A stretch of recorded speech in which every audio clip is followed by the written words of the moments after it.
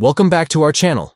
In today's video, we'll show you how to set up a proxy connection in Telegram on your PC. It's a simple process that can help you enhance your privacy and access blocked content. So, let's get started. Step 1. First, open Telegram on your PC. Step 2. Next, click on the hamburger menu icon located at the top left corner of the screen.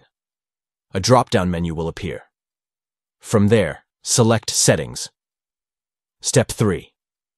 Within the Settings menu, click on Data and Storage to access the data management options. Step 4. Scroll down to the bottom of the page until you find the Use Proxy option. Click on it to proceed. Step 5. To add a proxy, click on Add Proxy. This will allow you to configure the necessary settings for your connection. Step 6. Now, you'll need to select the type of proxy you want to use. Choose the appropriate option from the list provided. Then, enter the server name and port number associated with your proxy. Step 7. Once you've entered the required information, click on Done, located at the top right corner of the screen. This will save your proxy settings. Step 8. Finally, enable the proxy connection by clicking on the toggle switch next to Proxy. This will activate the proxy and establish a secure connection. And there you have it.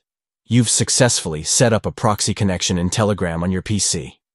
Now you can enjoy enhanced privacy and access content that may have been restricted in your region.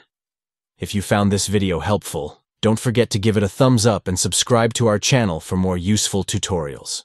Thanks for watching.